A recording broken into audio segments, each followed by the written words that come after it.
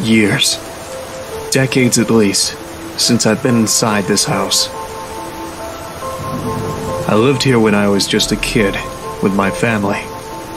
My mom, my siblings, my dad. I received a call from Tobias telling me that they were finally ready with the repairs this morning. Took them long enough. It's funny. Even after what happened, and all that time away from home, it looks just like I remembered it to be. Is my memory that precise? Of course, things like the furniture and photos aren't here anymore, but hey, can't blame anybody for that. Right.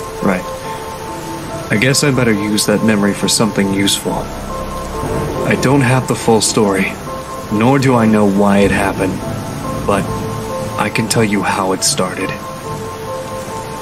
Everything else is up to you to figure out. This is the story of the night I lost my home, my childhood, and almost my family. When Five Nights at Freddy's just ended.